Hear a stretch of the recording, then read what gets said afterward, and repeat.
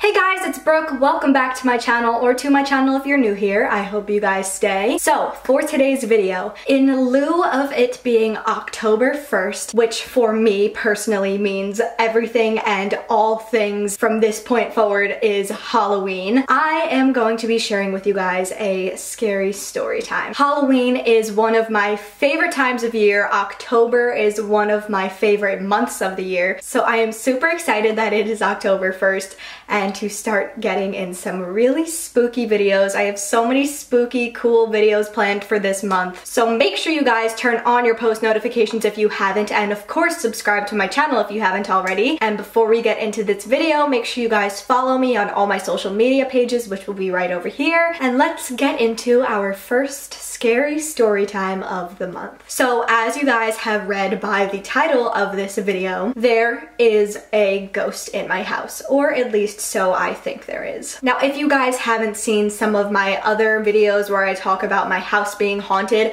they'll be like up top over here. I'll link one up there. You guys can go watch that. I would recommend listening to that one first. I'll also link them in the description below. But as I've said in past videos, I don't believe that my house is haunted, if that makes sense. I mean, when I say that, I mean that I don't experience ghost activity in my house on a daily basis, or at least that I'm aware of. I sometimes can be very unaware of things, but at the same time, I also overthink every little thing. So I could be home alone at night and hear a noise and be like, well, there's a burglar in my house and I'm going to be murdered and killed, and yes. But then there's also times where I could open my fridge and my dad would ask me to get the ketchup for him, and it'll be right in front of my face and I won't see it because I'm oblivious sometimes. So that being said, it's not every day that I'm experiencing ghost-like activity. I might even say it's not even every week. I mean, it's almost kind of rare. But when it does happen, it is the most terrifying things and the most unexplainable things that happen. So in this story time in particular, I'm going to be talking about something that happened to me literally a week ago, maybe a week and a half ago. That was quite terrifying, and of course happened to me when I was home alone. So where should I begin? I guess I'll begin with the fact that I had been home alone the entire week because my dad was on vacation. So it was just me and my dog. And this week in particular had been a dreary, cloudy, rainy, disgusting week. Like every day was just raining. Now, when it comes to my safety, my dad is, as I'm sure many fathers and parents are, is very overprotective, overcautious.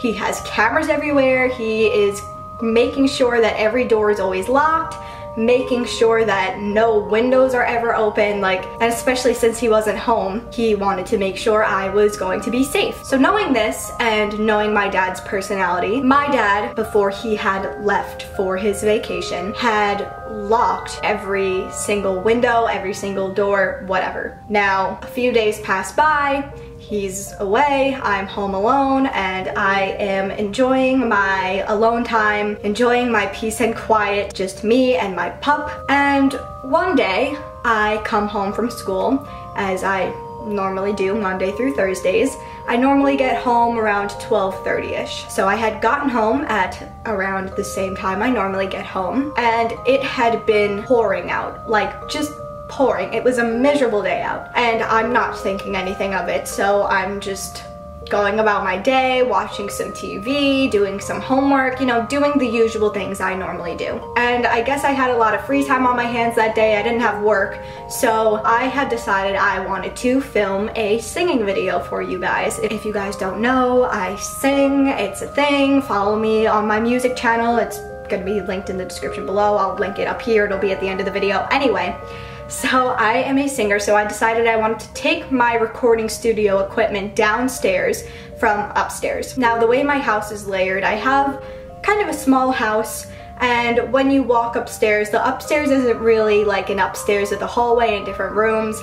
It's just an upstairs that goes in straight into being a room. There's not a door, you just walk up and it's one big room. And Growing up, that had always been me and my twin sister's bedroom, and it was so much fun. But then as we grew up and Hurricane Sandy happened, my dad had redid our house and split my garage into different rooms because we had the room, and now obviously I have my own room, which I'm standing in, and my sister had her own room, which was right next door to mine, and then my dad had his room next door to mine. I'm smack in the middle of both their rooms. But for some reason, my sister decided she doesn't want to be next door anymore. She wanted to move her stuff upstairs because upstairs is like big and spacious, and she just didn't like her downstairs room. So she wanted the upstairs to herself. So she moved her stuff upstairs, and she always was telling me, Brooke, I want you to take your recording equipment downstairs. Like, this is my room now. I want it all out of my room. So whatever, being the good sister I am, I decided, you know what, I want to make a singing video, and instead of resetting up all my equipment that she had unset up upstairs, I wanted to kill her for that, but I love her. I decided I would just take all my stuff downstairs and try and find a place to set it up in my room. One day, if you guys want, I could give you a room tour, but the way I designed my room, I love my room. I literally love my room. It's beautiful in my opinion. And I only have one big dresser, and I have a vanity, and then I have my bed and my two little nightstands, and everything's just like very aesthetic and like, but what I don't have in my room is a big desk to set up my recording equipment. So trying to find a place to put this stuff is gonna be kind of difficult, which is why I have yet to post a singing video, because I've been unable to set this stuff up to record. But that being said, I go upstairs with the intention of taking down all of my recording studio equipment, and when I go up there, I notice the window is wide open. Now, this freaked me out a little bit for the sole reason that my dad never goes upstairs, ever. He never goes up there, and my sister is away at college. So obviously it couldn't have been my sister, because she had been away for like a month and a half prior to when I found this window open, and it 210% was not my father, because anytime, like I said before, my father leaves to go somewhere, even if it's just to work, he will always make sure every window is shut and locked in my house. He's very anal about that stuff. So he wouldn't have went upstairs and opened the window and not shut it before he had left for vacation. And I didn't go up there and open the window. I had no reason to go up there and open the window. I was in my room down here and only in my kitchen and living room. Like, I never go upstairs when my sister isn't home. So it kind of freaked me out quite a bit. Plus, it was pouring out. So of course everything was wet, and I was like, I can't understand how this window got opened. But I played it off in my head as my dad had opened it before he left and just forgot to shut it, which honestly is something that is very extremely unlikely of him to do. And I went about my day, you know, brought down my recording equipment, tried setting that up, blah, blah, blah, blah, blah. And once I began to fail to set the stuff up and started getting frustrated, I decided I was just gonna watch TV in my living room. Now, I'm home alone, and I'm in my living room, and I'm watching a show, don't even remember what show I was watching, and all of a sudden, my dog does something really weird. Now, my dog is really weird in general. My friends and I and my family and I always say that she is something else. Like, she's just something else. She's not all there, you know? She's a little stupid, if you will. Love her to pieces, but she is dumb. So my dog, she is a huge 180-pound Rottweiler. Her face is like this big. She is a big, big mush. She is the cutest thing ever. And when she has to be aggressive, she can be. She barks when people are at the door, you know. She's kind of scary. Most people are scared of her until they obviously get to know her and they find out she's just like stupid and a mush and thinks she's 2 pounds. So my dog acts weird on a daily basis, and when I say weird, I mean just like she does stupid things. Like, she'll be eating her food and she'll take like a bite of food and then spit all the food out and only pick up certain pieces of the food, and then a couple hours later, if she finds a piece of her food on the floor, she will start dancing around it and picking it up and barking at it.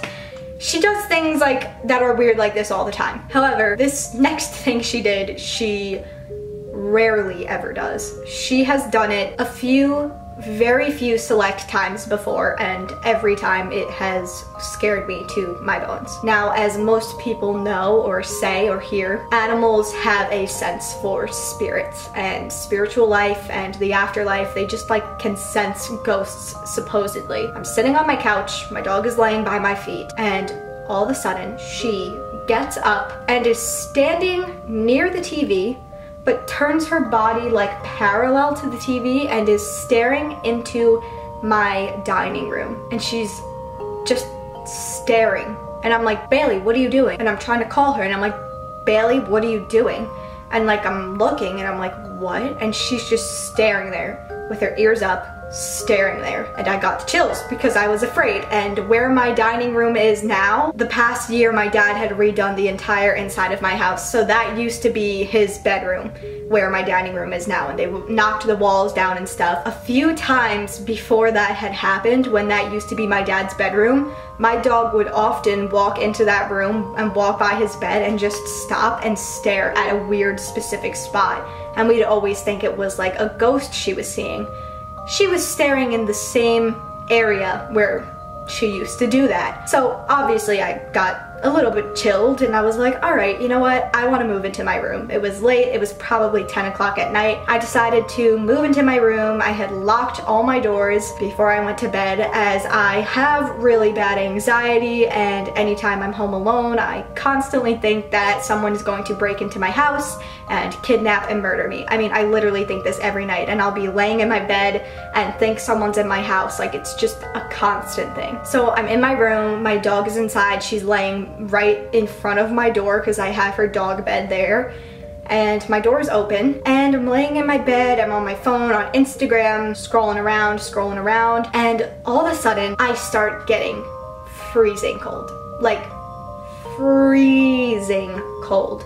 As if it had been snowing in my room. I am freezing, suddenly freezing. And I'm like, why am I so cold? Like, my air conditioner is not on, it's September, it never gets this cold in September. Yes, it had been a rainy day, but it was still 70, probably 60 at night. But I mean, it felt like it was 20 degrees. That's how cold it was. It was absolutely freezing. Like, I have literally 3 fuzzy blankets on my bed and a big quilt blanket, and I was shivering because I was so cold. And so I'm like, this is weird. Like, maybe I forgot to shut off the air conditioner inside. Maybe it had been turned on, but I didn't remember it being turned on. But I was like, my air conditioner is not on, so maybe an air conditioner out there is on.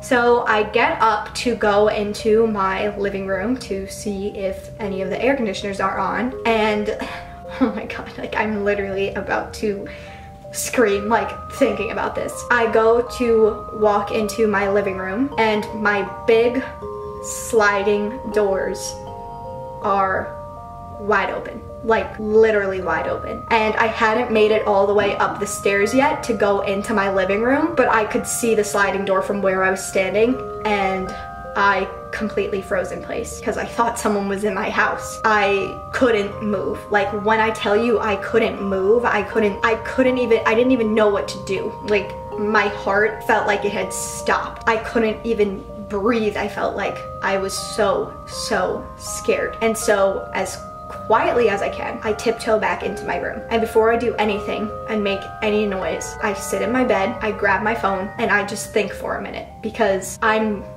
beyond confused. I'm like, there's no way I left that door open. There's absolutely no way I left it open. I wouldn't have done that. I literally have to walk through my living room to get into my bedroom. I would have seen it 100% opened. I always lock the door before I go to bed, and I was laying in my bed to go to bed. My dog had been inside. Sometimes during the day, if I'm like doing things around the house, I'll leave the door open so my dog can go in and outside, because she always wants to go in and out and in and out. So I'll leave it open, and then once she comes inside, I always shut it. But especially at night, if I had even let her outside, which I don't remember doing, even if I had let her outside and she came back inside, I know for a fact I would have shut it. And the reason why it even sketched me out even more is because even when I do let her outside, when it is at night, as soon as she goes outside, I shut the door behind her and I lock both locks, because I always get scared. Like, sorry Bailey, but I always get scared that someone could be in my backyard and is gonna try and run into my house. So I always quickly shut it and lock it. again, I have really bad anxiety. I overthink everything. I know that there's no people in my backyard, but I do this every single time I let her out at night. Every single night she like wakes me up to let her outside. So every single night I let her outside before I go to bed, and I always do this same routine. So for me to have left that door open was just not, like, I knew it hadn't been me. But then I'm also thinking, when I'm in my bed, I can hear every single noise. I can hear when someone is going through my front door. I can hear when someone's walking up my front steps. I hear very clearly when that door opens and shuts, and my door was a crack open. Normally my door is completely shut, but it had been a little bit open since I was home alone. I wanted to see my dog. So I would have 100% heard that door open, and my dog would have heard it open, and my dog would have heard people walking throughout the house. I would have heard people walking throughout the house. She would have been barking. She would have gotten up. Like, so I'm sitting in my bed and I'm thinking, like, there's no way someone can be in my house. There's absolutely no possible way. There's no way. My dog would have gotten up and barked 100%. And I would have heard that door open. I would have. And I would have heard people walking throughout my area, because my house, again, is small. I can even right now, as I'm here, like, filming this video, you guys might not be able to hear it, but I heard my dad walk in right before I started filming this video. I heard him walk into my house, and I was like, he's gonna try and come in here. And I hear him walking throughout my house, and I hear him on the phone right now. Like, I would have heard him. I hear his footsteps all the time, constantly. Like, I would have heard it. So my heart is like racing, but at the same time I'm trying to be logical and not have a panic attack, and I'm like, there's just no way that someone's in this house. So I walk up the steps and I just stand there, and I'm listening and listening and listening, and I stood there for probably 30 minutes to make sure I didn't hear any movement or any noise whatsoever. And once I was sure, I walked throughout every crevice of my house, and nobody was there. And I had a wallet on my kitchen table. I had money out. I had my bags everywhere. And there was a lot of things around my house that if someone had been in my house to steal something, those things would have quickly had been taken immediately. Now, if someone came in my house to murder me, they would have been making a lot more noise and probably came into my bedroom and killed me, or looked in the bedrooms. Like, that's the other thing. If someone thought that someone wasn't home in my house, they wouldn't have just walked throughout like the living room and kitchen dining room area right there. They would have definitely came down these stairs and checked these rooms and checked upstairs, and I would have heard them walking up and down the stairs because I can hear everything. So it just didn't make sense that someone would have been in my house. But it also didn't make sense that I had opened the door, because one, I would have remembered opening the door, and two, I have extreme anxiety constantly, especially at night. I'm very afraid of the dark when I'm home alone. I constantly think someone's gonna come in my house. I constantly think that someone's in my backyard. I wouldn't have left that door wide open like that. And even when I let my dog outside, I don't open it as far open as it was opened. That being said, the literal only thing that I could imagine happened was a ghost did it. And I felt crazy telling myself that. Like, I literally felt insane saying, like, it must have been a ghost, but because of the two things that had happened prior that day, I had to just tell myself that that's what it was. Also, my dad has cameras, so if someone had been walking around my front yard, the cameras are pointing at every angle. You would have seen someone come through my backside gate, you would have seen them leave, and the motion detectors didn't go off. So the only thing that made sense to me was either A, I really am stupid and I must have left it open, but that's just so not like me. It's just so routine of me to shut that door, and I just wouldn't leave a door open like that at night. Like, it's just not me. I lock every single door. Like, it wasn't me. Like, I know it wasn't me. And I was texting my friends and I was like, guys, I'm spooked. Like, this door is open, and they were all like, no, like, you probably did it, you're stupid, like, you probably left it open. But like, yeah, I can do silly things sometimes, we all can, but like, I swear I would not ever leave that door wide open at night like that. Like, I just wouldn't have. I wouldn't have. And if I did open it, I would have stood there until I could close it. If I had opened it to let my dog outside and forgot to close it, or like even if I had opened it to let my dog outside, which I don't remember doing, like, she was inside, I don't remember her, like, I don't remember that, but even if I did do that, say, If I had opened my door to let my dog outside, I wouldn't have just, first of all, I wouldn't have opened it as wide as it was open because she's big, but she's thin, so I wouldn't have had to like open it as wide as I needed to. So I wouldn't have had to open it as far as it was open, and I just know for a fact I wouldn't open that door and just be like let her outside and not immediately close it. Like I just know I wouldn't.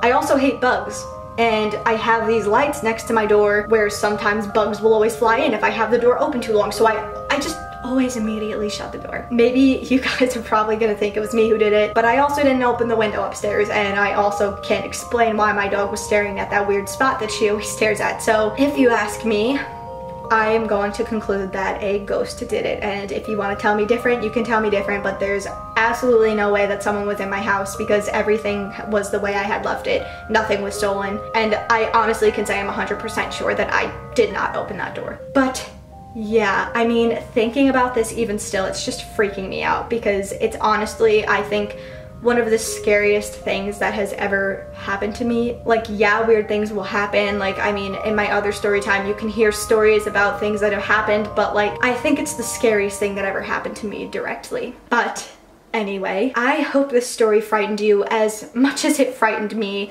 I'm glad that it is still the daytime, so I don't have to go and edit this video, and I'm glad my dad is home now, so I don't have to be alone. But yeah, I hope you guys enjoyed this story time. Happy October 1st. I hope you guys are ready for a bunch of scary videos because I'm so ready. Halloween time is, of course, my favorite time of year. So have a very happy October 1st, and I will see you guys on Wednesday. And don't forget to subscribe already. I'll see you guys.